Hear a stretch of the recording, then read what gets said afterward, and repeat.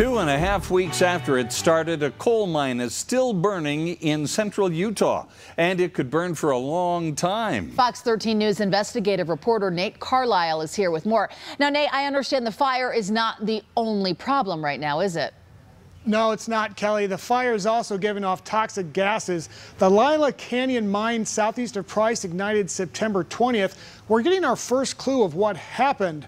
The Bureau of Land Management posted documents saying the fire ignited in a coal pillar. That would confirm the coal itself is burning.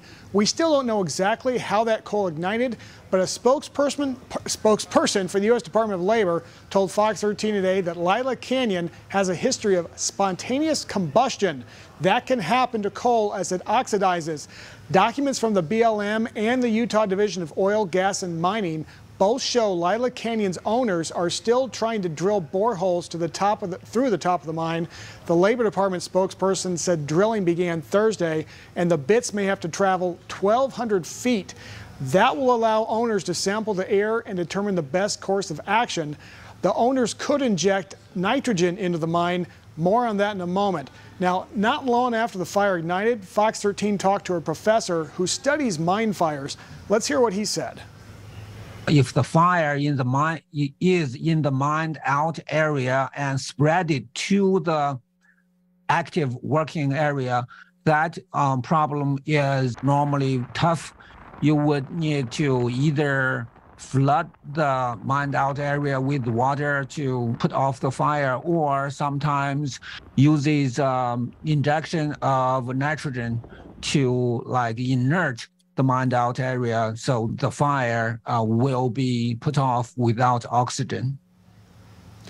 The Labor Department spokesperson couldn't give us a timeline for snuffing the fire, but left open the possibility that it could burn for months. Bob and Kelly, the U.S. Mine Safety and Health Administration isn't allowing anyone into the mine until sampling and testing determines it's safe. That's quite the task there, Nate. Who's in charge of fighting this fire? Basically, the mine's owners. They're the ones that have to come up with a plan to fight this fire. The government agencies that have some kind of regulation over the land are really just kind of sign off on some of the basic stuffs like where to drill. Well, so nobody can go in the mine while it's on fire, obviously. Is this going to cost coal mining jobs? Yeah, it could. It sounds like for the moment, miners are being enlisted to help fight this fire, drill those boreholes and stuff like that. And the mine does have its own fire brigade, so it's possible at some point things will be safe enough to go in. But yeah, if they're not extracting coal for a while, then I don't see how everyone stays employed much longer. All right, Fox 13's Nate Carlisle, thank you so much.